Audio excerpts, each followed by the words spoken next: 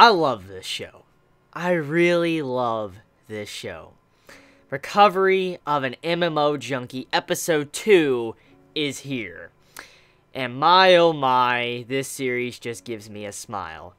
Now, I know that this is a series that not everybody is going to care about, because we have a lot of anime very similar to this. I mean, not the exact same, but very similar, because the concept of, like, an anime focusing around MMOs and stuff, or any form of RPG, it is something that we see almost every single anime season.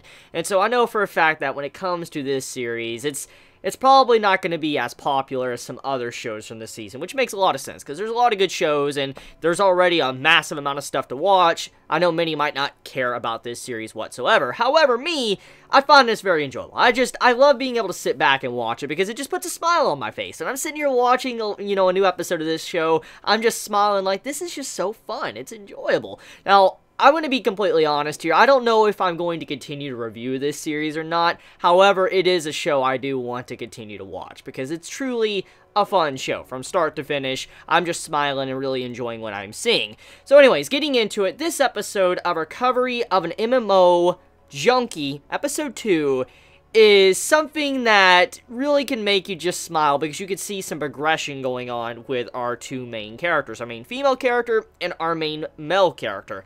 Now, our main female character, obviously, we know she's a 30-year-old, she's a NEET, and she doesn't have a job or anything. She calls herself an elite NEET, and so she's shut in. She doesn't really do much. She just sits home and plays games constantly. In this case, many might look at her as if she's disgusting, and which is understandable because she doesn't have a job and she's just sitting there playing games day after day after day at the age of 30. Many are going to look at her and say, like, what's wrong with you?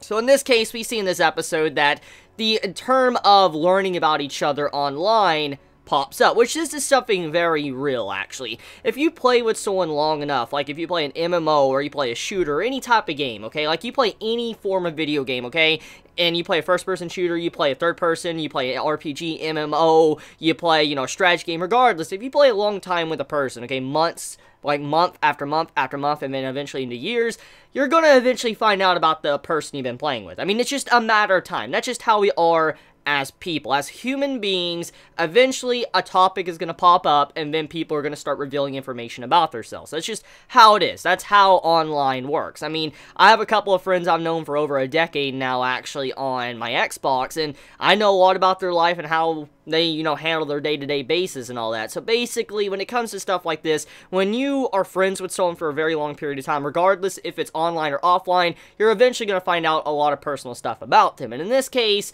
I could actually really relate to this, and it was a really realistic conversation that popped up. People questioning how old you are, what do you do for a living, or, what you do in the middle of the day, or why are you always on. These type of questions always do pop up, and you cannot deny that. If you're a gamer that plays quite a bit, then most likely something like this that you saw in this episode has popped up in your conversation once before. And so I was like, yeah, I can really relate with this. I can definitely relate with some of the dialogue throughout this episode. And when, they were questioning, like, finding out how old our main female character is, she eventually just says, oh, I'm 21 and all that, I'm a university student. That right there made me kind of chuckle, but also kind of have, like, a little bit of a sadness, because I know for a fact when you're embarrassed about something, you tend to typically lie online about something, like, oh, this is good or whatever, and I'm like, oh man, like, that just, it hits close to home when you're playing with your friends online, and when you say something because you're embarrassed to admit something, I'm just like, this feels very real.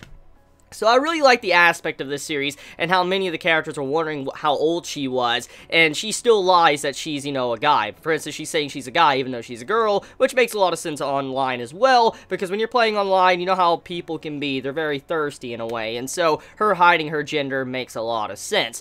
And also her hiding that she's age 30, playing MMOs, without a job, makes a lot of sense why she would hide something like that. So when, they popped up a story and she's like, oh yeah, I'm only 21 or whatever, she went with it, and there you go. Now, I do like how after that was said and done, though, there was a bet behind the scenes, and I'm like, that's so real. That is so real, because when you're playing with friends or whatever, and you've known them for a while, and they're trying to figure out what's going on, typically, sometimes bets can happen. I know for a fact I've done that in the past, especially with some of my friends, so seeing that entire combo, and they're like, oh, you owe me 1 million gold, I'm like, okay, relatable. Just straight up hashtag relatable. That's what this entire scene is.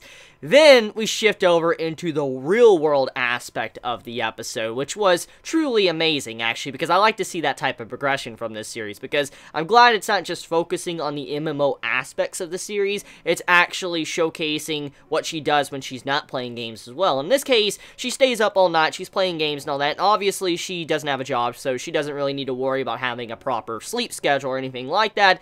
And in this case, when she stays up late chatting with one of her friends, which we know is a dude because of the last episode, basically, time just flies by. They're having a lot of fun, which that can happen as well. When you're enjoying yourself and you're having fun, playing games or whatever, sometimes you can just lose track of time. I know I have when I've read either a really good manga, or I'm getting into an anime series and I'm like binge watching it, or if I'm playing a video game, I can easily lose track of time. That happens all the time. It's one of the big things that actually kind of throw off my schedule the most, is just losing track of time because you're enjoying something so much, and then you just lose the entire day. And so seeing how they lost track of time and eventually ended up being 5 o'clock in the morning when they realized, I'm like, whoa, like that's like something that probably has happened to all of us. Any of us that are, you know, gamers or watch anime or read manga, most likely you've experienced something like this as well. And when they start discussing, like, you need to go to work, don't you? You gotta go to work in a couple hours, and all of a sudden he's like, oh, I can't go to sleep. I'll feel even worse if I go to sleep, so I'm gonna need to stay up. And so when you have it to where they try to force each other to stay up, I was just laughing, because something like that has actually personally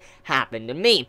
So as they're, you know, trying to keep up, eventually it happens. The dude is trying to get to work. He slightly kind of is late and all that. He's trying to run to work, while our main female character, you know, they are unaware of each other's real lives, obviously. Well, she's going to get some type of medicine because she's kind of sick. She passed out on the keyboard, so she needs to get some medicine. While she's traveling, basically, these two manage to encounter each other in real life. Real life, okay? So it was accidental. They encounter each other, and they bumped into each other, and the dude, he actually elbows her in the face, knocks her out, and then she winds up in the hospital. Now, the dude, obviously, he cares about her, and he tries to make sure she's okay. He goes through the medical checkups and all of that. He doesn't just leave her hanging. You can see he's a very compassionate and considerate person. So it also shows that, you know, when she finally does realize the truth about this man, that's definitely going to be a very good couple. I ship those two so much. I can't wait to see those two eventually find out that they're both gamers and they like the same game and they also been playing together. I would love to see this reveal. I don't know if this series is willing to do something like that, though, because I've seen a lot of these type of series. And typically, when you have something like this, like that's the series is focusing on, it's one of the main concepts of, like, you know, trying to hide your social life or whatever, or being embarrassed of your social life. Usually, this overall plot point doesn't get settled until, like, the final stretch of the series. Like, when you're getting towards the end of the series, that's when it's finally revealed, or something even crazier pops up as a plot point, and basically, there you go. Which, in a way, when I think about the name of the series, A Recovery of an MMO Junkie, maybe it won't take forever for her to find out about this dude. Because if she finds out about this dude, that could be the start of her process of recovering and bettering herself as a person, for she can be, like, a true girlfriend to him, or something. I could definitely see that. So maybe we could get this, you know, finally clarified or whatever. Maybe they could get together in this season. I don't know, but I would like to see it. So let me know your thoughts in the comments below. How do you feel about episode 2? How do you feel about all the events that happened? And as I said, I don't know if I'm going to continue to talk about the series on a weekly basis. It really depends if you guys really want to see these videos or not. But it is truly an enjoyable series, and I definitely want to continue watching it, though. And it just puts a smile on my face. So if you enjoyed this video, please leave a like on it. And if you like my content, please subscribe. And if you want to support me for I can continue to focus on YouTube, go in the description and support me on Patreon. It helps me out a lot. And another thing before I end this video, apparently some have been complaining about, you know, not seeing notifications pop up when I upload a video. So if you're one of those Chibits that have not been getting notifications and you're wondering why, like, no videos are popping up for you, even though you see it, like, when you go to my channel, then next to the subscribe button, there's a bell icon. If you click that, every time I upload a video, you'll automatically get notifications. So just giving an FYI if you are completely unaware of that. So anyways, you all have a wonderful day or night wherever you live. Please be safe. Chibi out.